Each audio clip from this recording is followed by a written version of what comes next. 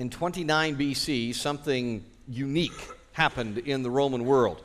The winner of the latest series of civil wars was proclaimed a god.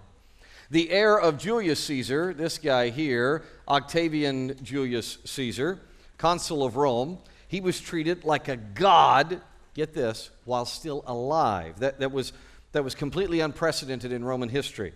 Now, Roman citizens were not allowed to worship Caesar as a god, at least not technically anyway. Here's a perfect example. Octavian Caesar's best friend, the amazing polymath Agrippa, he built this building, the Pantheon. Remarkable structure. It's to all the gods of Rome, the whole pantheon of gods, to worship them all, big temple. But to get inside the Pantheon, get this, you had to walk past a massive statue of Caesar. So you had to go past him to get into the gods. Now, one provincial city, a city not in Rome proper, decided to take things further. They really got into this idea of a divine human leader, and that city was Pergamum. Pergamum in the province of Asia built a temple to Octavius, this temple right here, and the people worshiped there. In fact, over the next 2 centuries, it became a very popular place of worship. Not long after that, after they built that temple, the Roman Senate gave Caesar this title, Imperator Caesar Divi Filius Augustus, Imperator Caesar Augustus, son of God. And that is how the Pergamum temple became known. It was the house of worship for the august Son of God who held the imperium. The imperium is the power of death, okay? Now, that is very important background if we're going to grasp something that took place 120 years later. About 120 years later, the true deity, the Son of God, Messiah Jesus, speaks to Christians. And he specifically addresses those Christians who were living in the very difficult city of Pergamum. Open your Bible to Revelation chapter 2. Let's read the opening of Jesus' address. Revelation 2, let's read verse 12 and the first part of verse 13. Write to the angel, Jesus says, of the church in Pergamum. Thus says the one who has the sharp double-edged sword. I know where you live, where Satan's throne is. Stop there. As we understate the headline in your notes, Jesus speaks to Pergamum. You got a worship guide when you came in, open it up, look on the left-hand side. Jesus speaks to Pergamum, and Jesus is the one with the sharp, double-edged sword. Now, when we studied chapter 1, we learned that John uses this image often. The sword represents power and authority, what the Romans called imperium, right? But when you read chapter 1, it's telling and fascinating that Jesus doesn't wield his imperium the same way mere humans do. We learn that the sword is not in Jesus' hand. It comes out of his what, everybody? Do you know? Out of his mouth. Comes from his mouth. This is a symbol of the power of his word. The image comes from Isaiah chapter 11. Isaiah is speaking forward about the Messiah, and speaking about the Messiah, he says this, verse 4, but with righteousness he will judge the poor, and decide with fairness for the afflicted of the earth. And he will strike the earth with the rod of his what, everybody? Mouth. And with the breath of his lips he will slay the wicked. This brings up a contrast that is very, very important in understanding this letter to Pergamum. Unlike Augustus, Jesus really did show divinity. You see, Jesus conquered death. Augustus merely prescribed death for anybody who opposed him, and he did. Augustus, every one of the ancient sources agrees about this. His humility, he pretended to be very humble. It was a very thin charade. Not so Jesus. Fully God, he became fully human. He washed human feet.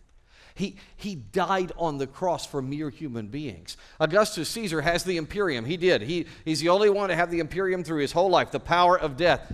Jesus has something better. He has the power of life. Amen? Now, here's maybe the most important contrast of all. In a break with Roman tradition, this was a huge break with Roman tradition, Augustus was always, all of his life, he was depicted in his prime, right?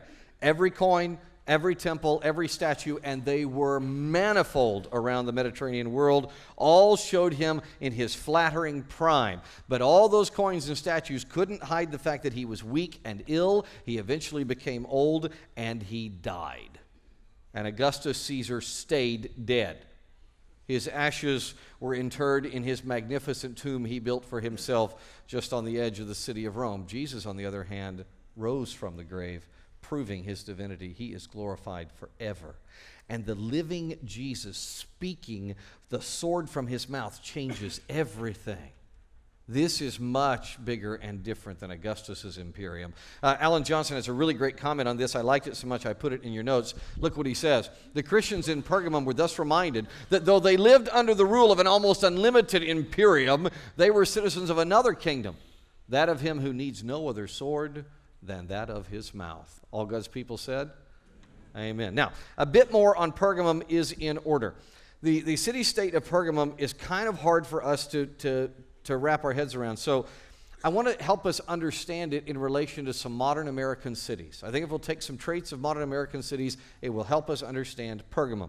Let's start with San Francisco, California. San Francisco, California, like Pergamum, is a city full of pride over its progressive status. Here in the early 21st century, San Francisco is beset by tent cities of people who are seeking government help. The city has a real struggle with this. There are squatters all over San Francisco. They are just getting by with enough city-state support to stay, but not enough to move on. And they are marring the beautiful city with disease and filth. It's bad for them and it's bad for everybody else. In fact, do you know what the #1 most popular app in San Francisco is right now on phones? It is the app to avoid human feces on streets. Yeah, it's a Waze app, but it shows you where there's poop. All right? I guess it's called the Poopaze app. But that I bring up for this reason. That is almost exactly what you would have seen outside of this complex. The Asklepios, or also called the Askleptorium, which was down the hill. Pergamum was on a huge acropolis, and down the hill they had this massive, in fact, it was the greatest healing complex in the world. Okay, it was to Asklepios, the god of healing, and it was huge. If you took all of the hospitals in Frisco and their physical acreage footprint and put them together, it is not as large as the Asklepios is in Pergamum. But get this, now listen. No one was allowed inside the Asklepios. No one was allowed in if they couldn't pay or they were likely to die.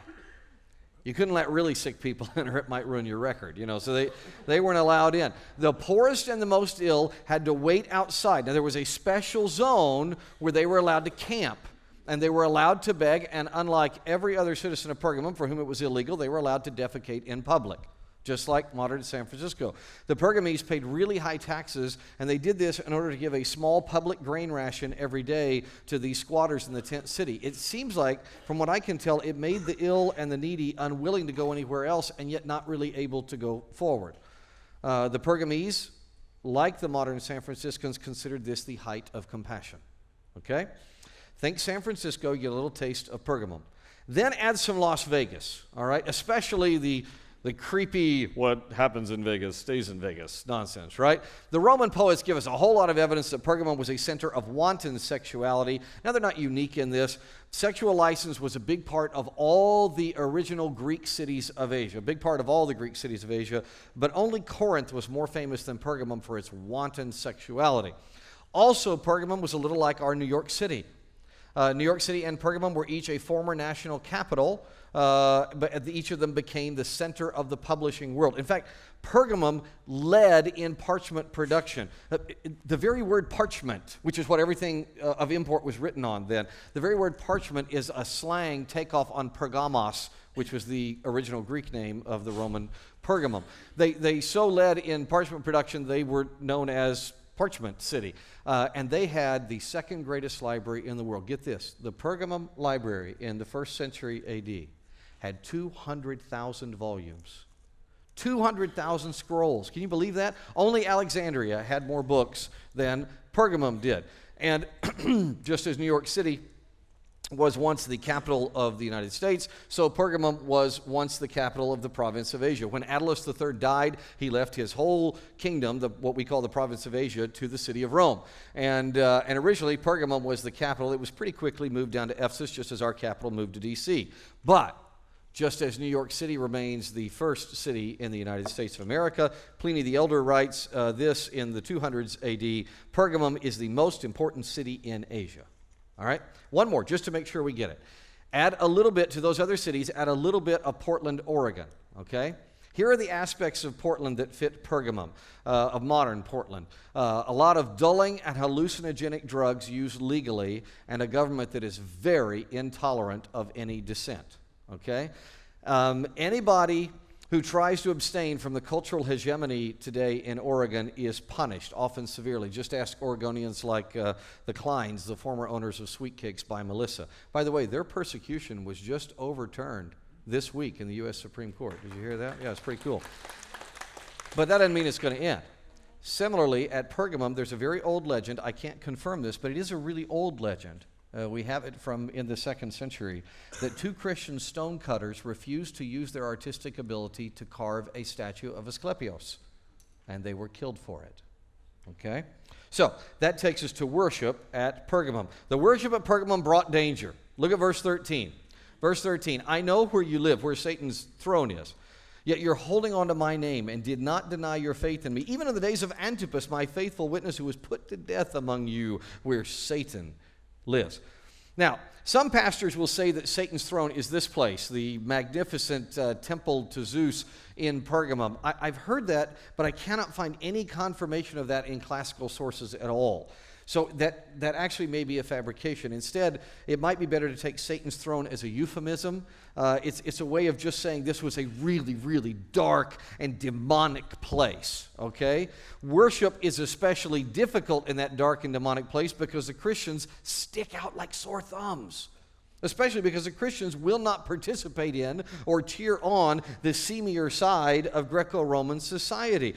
Pagan worship brought wealth. People flocked to Pergamum for the emperor worship, that temple I showed you earlier, and also the amazingly expensive temples to Dionysius, this one right here, and Zeus and Athena. But most of all, people from all around the world traveled to visit the Askleptorium, the hospital complex. Now, don't think of this as modern medicine. Okay, some of it actually was valid and useful. A lot of it was hocus-pocus nonsense. But all of it, the useful and the useless, was rooted in a pagan ecological view of human health. The anthropology was flawed from the beginning. That's why the medicine ends up flawed. I can't really explain it as well as Johnny Beaner does in this funny little clip. Take a look. Modern comedian Johnny Beaner. We're just very different. My wife and I were very different. We come from different backgrounds. Like, I came from a normal family, you know? She just came from like a hippy-dippy family, you know? Her dad's an actual hippie. Her mom's a holistic nurse. And first of all, if you don't know what holistic medicine is, it's basically like, remember when you were little and you play house, you know? You pretend you had to go to the doctor, but you're a kid, so you don't have medical equipment, so you just kind of use sticks and rocks and stuff. Well, that's holistic medicine. All right. The god Asklepios was honored in this huge complex of buildings, brought massive riches to the city. Here's how their version of holistic medicine worked. When you went to the Asklepios, you learned special secrets from the gods, and those formed the core of the Asklepios worship. And it was a journey for you that was assisted by sexual promiscuity, not always, but almost always, and always by hallucinogenic drugs. You took lots of drugs. If you learned well, then you were healed, or at least you believed you were healed for a time. Here's how it worked. This is my favorite part of the Pergamum hospital. You took a bunch of really, really heavy-duty hallucinogen drugs, okay? And then you walked through this tunnel. And the tunnel would be filled with water about up to your waist. You can see some of the water lines here. And as you walked through the tunnel and you went through in your fog through the water, you're swishing through the water, there were these priests that were hidden up above. And there were these small holes up here as openings. And the priests in the small openings would say, "You're feeling better. You're getting well. You feel better," right? And by the time you wandered out through the end, you had basically been hypnotized into believing, "I'm well," right? It was just as absurd as our fake faith healers today. You really believed in that the God had healed you. All of this made pagan Pergamum a really likely place for the growth of Gnosticism. I'll explain that in a moment. And these secret mystery religions. Most of all, it made Pergamum a very dangerous place for a believer in Jesus. Just ask Antipas. He was slain because he was a faithful witness to Christ. Now, we don't know the details of Antipas' death, but I highly recommend this historical fiction book, The Lost Letters of Pergamum. It deals, you'll rarely hear me say this about historical fiction, it deals very well with the history. And Bruce Longenecker's book is interesting and has a very moving version of what could have been Antipas' martyrdom. Here's what we know for certain. The pagans needed someone to blame for the people who weren't really healed. Okay? Remember, in pagan worship, the god has to be appeased by you following the exact right formula. If you say anything wrong, or there's any negative energy, or anyone does anything wrong, it messes it up, right? You control the god, you get what you want by making sure that you do the right formula. That's what paganism is. So that one darn Christian who refuses to worship, that could be the last straw that causes the god not to give somebody what they desire. So in retaliation, it was becoming normal for Christians to be viewed as a threat. Believers in Jesus were increasingly being barred from pagan public life. They were resented and sometimes even killed. Thank goodness that kind of nonsense doesn't ever reoccur in our day. Let me show you an excellent summary of this attitude as it's lived out in the modern West. Somewhat astonishingly, this is not from a Christian source at all. This appeared on the editorial page of the most popular newspaper in this country. An alarming number of politicians and commentators prefer to nurse petty resentments that they elevate to a moral denunciation. These high priests of resentment, is that a brilliant phrase? Isn't that great? When you write, Craig, when you write the history of this era, I think the chapter, there ought to be a chapter called The High Priests of Resentment. That is really well said. These high priests of resentment are offering one useful lesson. They are reminding their fellow citizens what an impoverished secular religion they offer. The rest of us can ask instead whether we would really want to live in the bitter world of envy politics or whether we prefer to lift our eyes, our economic aspirations, and our spirits to greater things, close quote. It seems the world still suffers from the high priests of resentment. In that kind of resentful environment, Jesus encourages the Christians. Look, he encourages them for holding to his name. Remember this, a name in ancient and classical writing, it represents the sum of who a person is. When you hold to someone's name, you are tied into the truth of them, their character, their style, their ethic. Think of it like this. Anybody here have a really great older sister? You have a wonderful older sister. Raise your hand if you have a great older sister. Okay? What's your older sister's name? Go ahead. Sarah. Give me one trait about Sarah that is wonderful. Very reliable. Always there if you need her. Okay, so if we were writing about you and we said she really held to Sarah's name, then using that terminology, we would understand that means you're being very reliable. You're there when people need you. You're in Sarah's name. You're living according to her ethic. You got it? Okay. That's the issue in verse 13. The Pergamese Christians are doing what all of us should do. They are holding to Jesus' name. That means they're living out Jesus' ethic, his truth. But it's not all good news. 14 through 16. Take a look. But I have a few things against you. You have some there who hold to the teaching of Balaam, who taught Balak to place a stumbling block in front of the Israelites, to eat meat sacrificed to idols, and to commit sexual immorality. In the same way, you also have those who hold to the teachings of the Nicolaitans. So repent, otherwise I will come to you quickly and fight against them with the sword of my mouth. As we summarize on the right side of our notes, Jesus also exhorts the church. The sin of Balaam is a wonderful shorthand for a big problem in churches. Here's the problem. It is participation in city life, state life, at the expense of idolatry. You see, Balaam was a two-part offender in the Old Testament. First, he tried to curse Israel. The warlord of Moab, a guy named Balak, he paid Balaam a pretty good sum of money to step out and curse the Israelites. And he said, hey, I'd like the dough, I'll give it a shot. He took the gig and he tried, only in a hilarious twist, God made his words come out funny so that he actually ended up blessing the Israelites. Still wanting to get the money for the job, he said, wait, I got another idea. I got a second idea. Let's use a secondary plan, and we're going to have the women of Moab seduce the Israelite men and use lust to convince these men to sacrifice to the god of Moab, who, by the way, was called Baal Peor. Now, the worship of Baal Peor was basically an orgy that included a lot of well-done barbecue. I don't know how to describe it other than that. It was a sacrifice to Baal with really good barbecue and a lot of weird sex. Okay, now, How does that kind of nasty idolatry flesh itself out, no pun intended, in Pergamum? This issue's huge. This is a huge one in the Roman world, and I would say increasingly in your world as well. It gets to the heart of how does a Christian interact with world culture. About 100 years ago, the historian Will Durant summarized it really, really well. Look what he said. He said, at the center and summit of a Greco city like Pergamum was the shrine of the city god. Now, get this. Participation in the worship of the god was the sign, privilege, and requisite of citizenship. This was required. You got it? That's what's behind the sin of Balaam. It is participation in city life at the expense of idolatry. Durant continues with these notes. I liked them. I put them in your notes.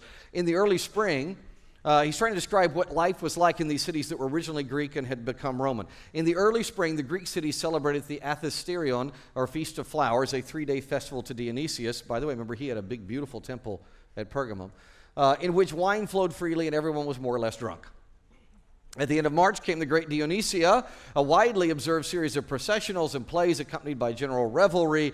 At the beginning of April, various cities in Greece celebrated, including Pergamum, Aphrodite's great festival, the Aphrodisia, and on that occasion, for those who cared to take part, sexual license was the order of the day. Yuck! That is the sin of Balaam as it was experienced in Pergamum and all the other Greco-Roman cities. The problem is the church in Pergamum is doing nothing about those who are completely caving into culture. Look, you have some. You see that in your text? It uses the verb echo. What word does that come into English as? Comes in English as what word? Echo. Comes in as echo. And it has a wide range of meaning, but when it's used like this, it means to have a very close relationship. That's what echo means, very close relationship. These are church members who have a very close relationship. They're just echoing the culture. They're living as raunchy as the lost people around them. Same corruption, same sexual immorality, gluttony, laziness, etc., ad infinitum, ad nauseum. And the church, look, has these people. The church leaders just echo their sin. They're close buddies, so their sin never gets rebuked. The church is just an echo chamber. There's no attempt to try to correct anyone lovingly. No, it's okay. We don't want to hurt anyone's feelings, right? Aren't you glad we're not like that?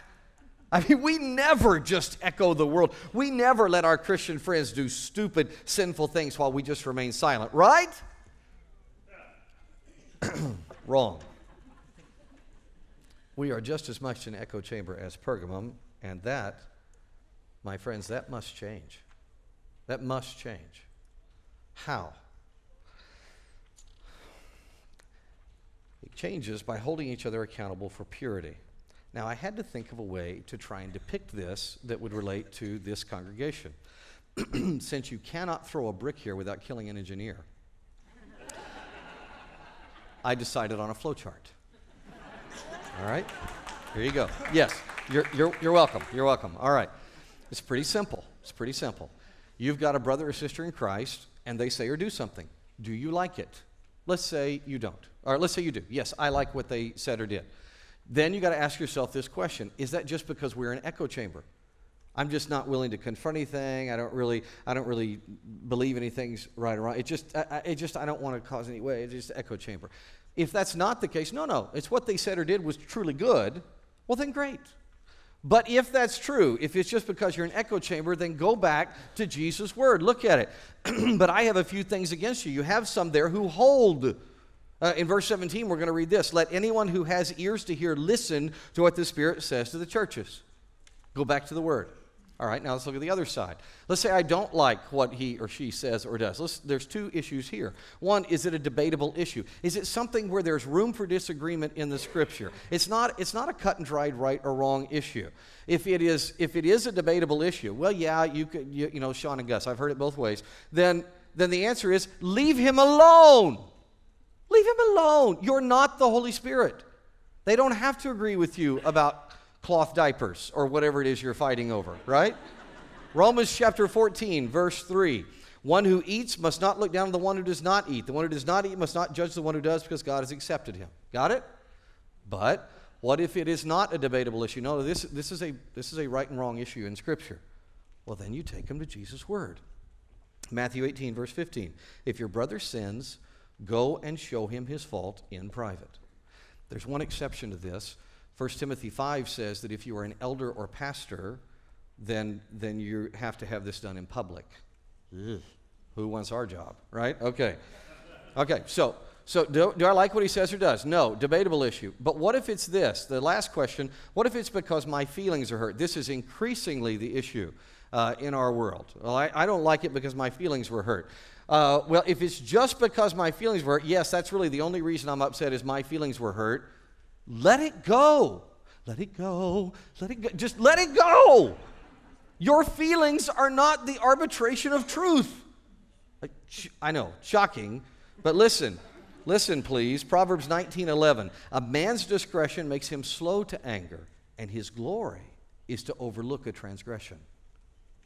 Got it? It's a glory to overlook something that just hurts your feelings. But if it's not just my feelings, my feelings may be hurt, but this really is a biblical issue, then take them to Jesus' word. Listen to it again. If your brother sins, go and show him his fault in private. That is how we respond to the ever-present in every church sin of Balaam. Responsible, biblical, gracious accountability. All God's people said? Amen. For you non-engineers, just go to lunch with one of them. They'll explain it in stories. You'll like it. All right. Now, just like the church at Ephesus we studied last time, Pergamum was also plagued with the teaching of these Nicolaitans. And as we noted, this is a form of a weird religion called the Gnosticism. Okay? Gnosticism. I really think the best explanation of who are the Nicolaitans comes from somebody that lived very close to that time period. Irenaeus was a church leader. He actually grew up in this area, and not very long after Jesus dictated these letters, Irenaeus wrote a book. It's called Against Heresies, and here's how he described the Nicolaitans and Gnosticism in general. John, the disciple of the Lord, preaches this faith and seeks, by the proclamation of the gospel, to remove that error disseminated among men a long time ago previously by those termed Nicolaitans, who are an offset of that knowledge, and the word he uses here is gnosis, so he's saying they're part of Gnosticism. Falsely so called. Gnosticism is falsely called knowledge, and here he explains why. That he might confound them and persuade them there is but one God who made all things by his word. All right? As he points out, Gnosticism did not believe in the triune God who is one. They certainly did not believe that God is creator. Gnosticism instead was a Greek-type mystery religion, and it was based on one earning one's way to divinity through knowledge, especially through knowledge that was expressed in harmony with nature. All right? In Gnosticism, God does not speak. There's no God who speaks. He does not draw his people to himself. He does not redeem his creation. In fact, the Gnostic God's not even really a sovereign God. People work their way to deity by being one with nature in a very wild and impure way, very impure. That's Gnosticism. Now, you would think, gross, why is anybody attracted to that? Let me tell you why humans are attracted to this kind of paganism. It feels spiritual. It feels spiritual. It has a veneer of Christianity. You can kind of make it sort of sound like Christianity. Here's the best part. You can do this and you seem holy, but you get to be just as impure as you want, right? You can be just as nasty and impure as you want and call yourself holy. And most of all, it leaves the human being in charge. Salvation always seems better to our warped minds if we earn it, if it's accomplished our way. But however attractive it might be, Gnosticism is frankly ridiculous. It's dangerous. It is morally, intellectually, and spiritually bankrupt. That's why Jesus says, repent, change your mind, move away from that lunacy. Otherwise, there's going to be great pain. Look, if we don't repent, if we remain impure, here's what the Bible says. We're going to lose rewards in eternity. It's not in this text necessarily, but Paul describes that in great detail in other passages. We experience the pain of God's word, convicted, the sword from his mouth. He's going to fight against them. The sword, which Hebrews says pierces between soul and spirit. That hurts. I know. I've been pierced by God and his word when I've chosen to sin. It's wonderful and painful. We see a weakening of the redeemed community. Jesus loves this church. That's why he wants these people to repent. And then in the short term, maybe the worst thing in the short term is we become indistinguishable from the culture around us, and we are always enslaved to the ever-changing morality of the day, right? That's what happens if we don't repent. Our elder, Randall Satchel, sent me a great note on this. Look what Randall wrote me, and he said, Wayne, in the polytheistic Greek and Roman culture of the first century, it was common to adopt new gods and worship them in addition to previously known gods. There was no necessary change of former habits and practices. But when one becomes a Christian, everything past is laid bare for the lie that it is. Christians are described as born again, grafted into new stock, transferred from one kingdom to another. As a Christian, you're not the same as you were before. You're changed. Jesus is telling the church at Pergamum, stop acting like who you were and be who you are. Peter gave the same advice to the dispersed Christian Jews. Paul gave the same advice to the Ephesians and Colossians. We all need this advice because our surrounding cultural pressures are not so different today. We should all read this advice on a regular basis, repent as needed, and live according to who we are in Christ. All God's people said? Amen. So, the real Lord, Jesus, speaks his words. He encourages, he exhorts, and Jesus reminds this church of the blessings that are to come. Verse 17, let anyone who has ears to hear listen to what the Spirit says to the churches. To the one who conquers, I will give some of the hidden manna. I will also give him a white stone, and on the stone a new name is inscribed that no one knows except the one who receives it. Jesus reminds the church that his people will possess the eternally true and great secrets of God's grace. We will. This is why we mustn't lose focus on our real and eternal blessings, wasting time on temporary, tainted things. Now, the images that Jesus uses here are especially divergent from the false religious idea of gnosis. In fact, I think the Lord is having a really great laugh here at the expense of the Nicolaitans. Let me explain. Look, hidden manna. Now, that could be a physical thing. I don't know what the manna is. It could be describing some reward that you and I are not prepared currently to even understand. But either way, the way he says this is designed to drive a Gnostic absolutely crazy. Okay? It's hidden. And it's reserved for eternity. You can't find it. Jesus gives it. No one discovers it. No one gets knowledge and works their way to it. Nobody earns it.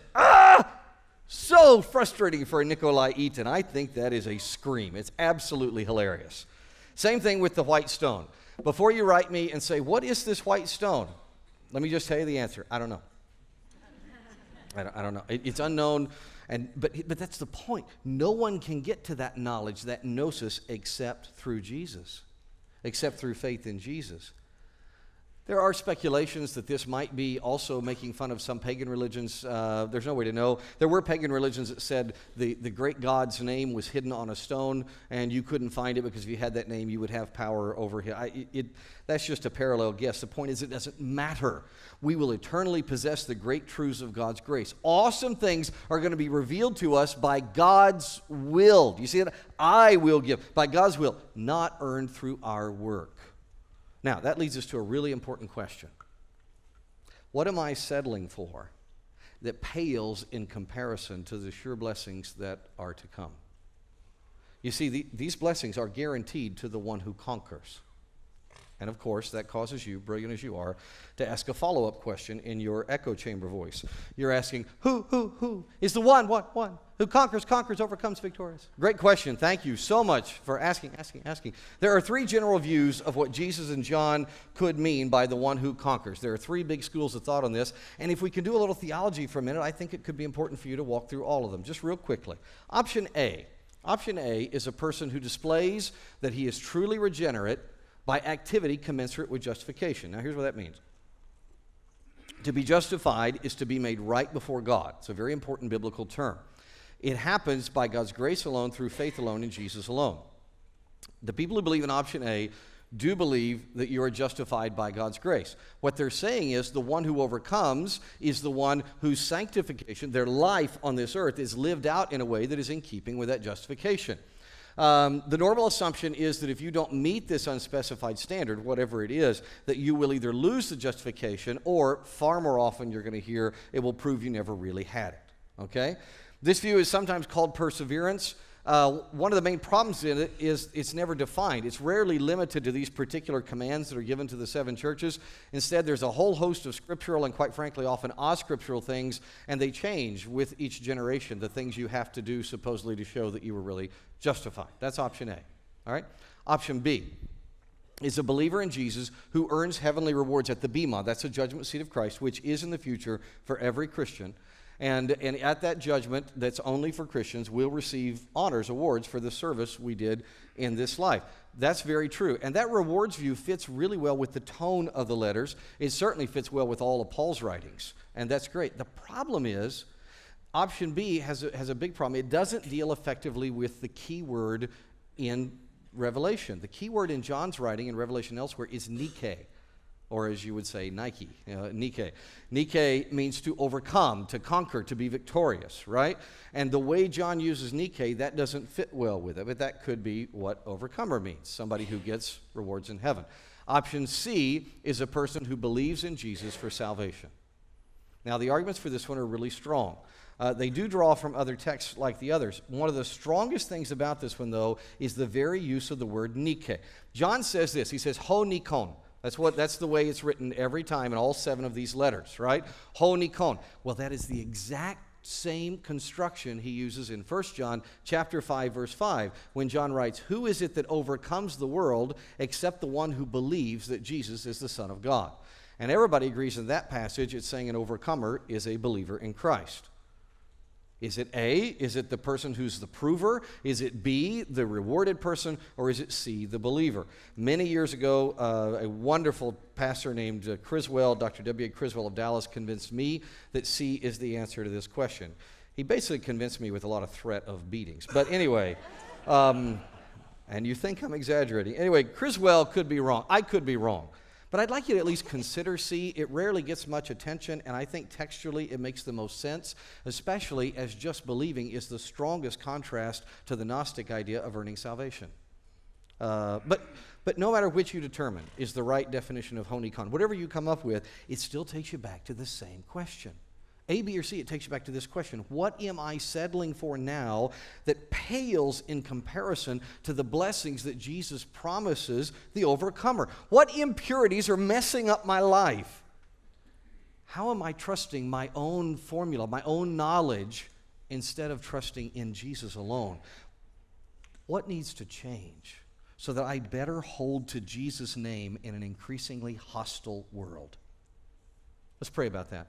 Father, I pray for my brothers and sisters and for myself that in this world that is ever-changing and yet never-changing, that we will hold to Jesus' name and that we will not be an echo chamber. Lord, I pray that we will quit settling for less, that we will live according to these amazing blessings of grace that are ours in Jesus Christ. That needs your intervention. We need your help that the impurities may be continually removed from our lives. We know ultimately you're going to make all things new and we will be glorified. Amen, amen. But we want to enjoy and praise you now. Help us, please. In Jesus' name, amen.